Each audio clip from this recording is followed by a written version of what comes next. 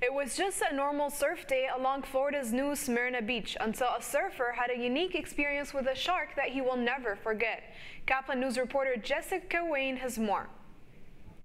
Today, surfers are a little bit more cautious out on the water after hearing a man got bit in the face by a shark. Lots of surfers are taking advantage of the huge waves brought in by Hurricane Lee as it passes through the Atlantic. Surfers are aware of the record number of sharks, as shark spottings are common in New Smyrna Beach, as it is labeled the shark bite capital. Swim right by me, bull sharks swim right by me.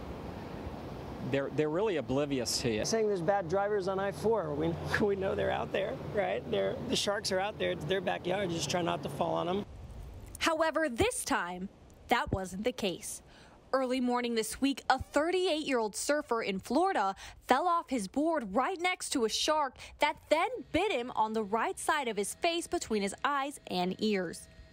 Shark bites in the area aren't unheard of. However, they're usually reported to be injuries to the hand and feet. 9 out of 10 times it's because they'll fall in the shallow water and spook the shark, and it's a reaction bite.